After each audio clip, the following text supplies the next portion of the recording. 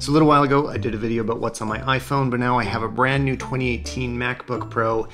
And honestly, I kind of care about what's on my Mac more. This is where the real work gets done. My job involves photography, video production, and since my wife and I run a freelance business, just running a business, which involves sending a lot of emails and collaborating on projects. I have a ton of applications to talk about here, so I'm going to dive right in. But first, I want to mention this video is brought to you by SetApp, which gives you access to a bunch of the apps that I'm going to be talking about today. More on that later.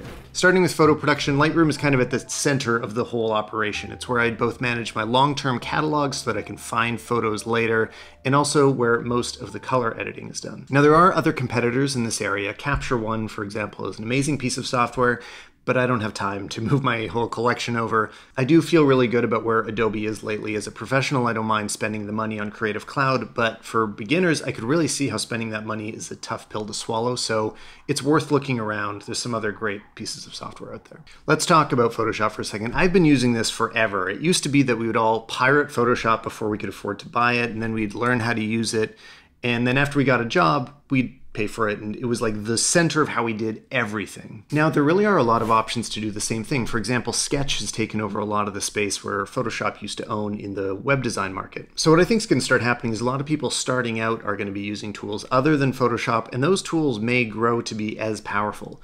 But for now, Photoshop has everything that I need, and I'm so used to the depth of its tools, I couldn't move away from it. It's a really powerful piece of software. But like I said, I can do most of my color editing inside of Lightroom, and Photoshop is really only for like pixel by pixel manipulation if I'm cloning or liquefying or things like that. Continuing with the Adobe suite, I also use Audition, which is how I edit my podcasts. I really like Audition. It feels like it's made for editing radio shows. A lot of people also use Logic for this, which is a great piece of software. I like it too, but it is targeted more at musicians, so there's a lot more in there than I need when I'm just editing voice or like mastering audio for videos. But I really wish Audition would integrate better with Final Cut. For serious signal processing, so for example, noise removal, reverb removal, de-esser, click remover, like anything where I need to clean up a signal, I use IZOTOPE RX6. It's pretty expensive as far as plugins go, but it's absolutely worth it. It works a lot better than Audition's built-in tools. After Effects I keep installed on my machine, but I try not to need it too often because I'm pretty slow in it, so I like to use other people's pre-made motion presets since I'm editing in Final Cut most of the time. And quickly, let's touch on Premiere and DaVinci Resolve, which I keep installed in here but aren't my primary editors anymore. If we go way back, I learned to edit on Avid in high school, and then from there I went to Final Cut 7 since I was on a Mac.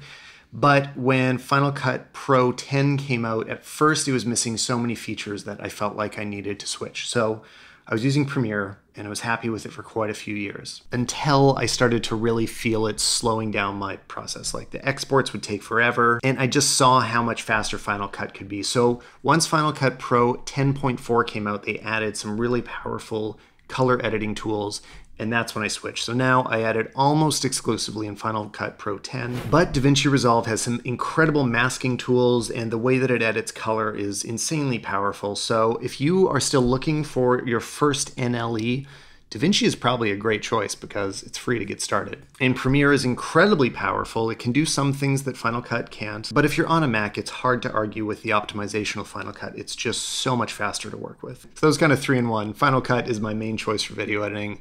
Resolve and Premiere, yeah, keep them around because other people use them. Pluralize is a way of syncing up audio, and it's developed by Red Giant Software, and I've been using it for a long time, since when it was just an independent app.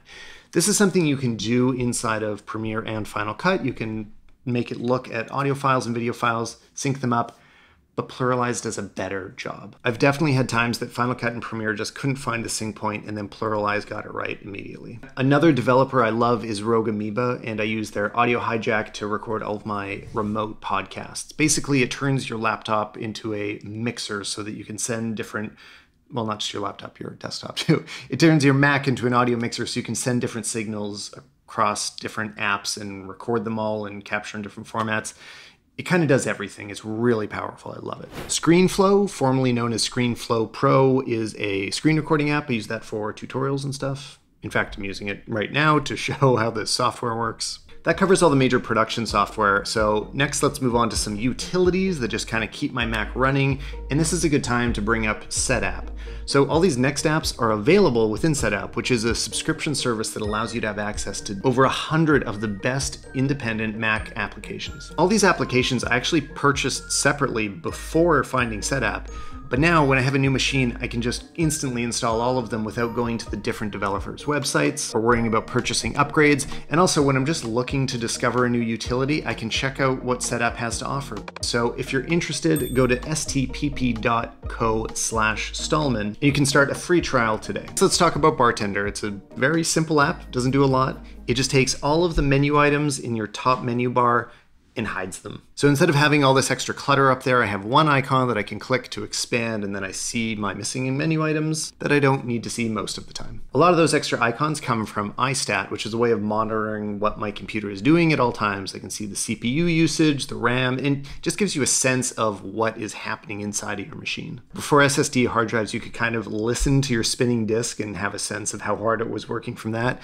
But these days, ISTAT is my way to keep an eye on things. Back to My Mac is being removed from Mac OS. That's how you would log into other computers from remote locations. So now I do all of that with screens. It's incredibly seamless. It works as well as integrated software. I've been so happy with it. So when I'm on the road, even from my iPhone, I can log into my iMac back home and access files that I need. Another cornerstone piece of software, something that's crazy important, I might do videos about this on its own, is CHRONOSYNC. This allows you to do selective file syncing. So there's other backup apps like Time Machine or SuperDuper or Carbon Copy Cloner. They're more meant for backing up your whole hard drive. CHRONOSYNC will look at the differences between folders and only sync the differences and deletions. A good example of when I'd use it is, let's say I'm trying to sync my 2018 photos folder to an external drive. If I start copying that in Finder, it doesn't really keep track of the changes, and if the copy is interrupted at any point, I lose all my progress.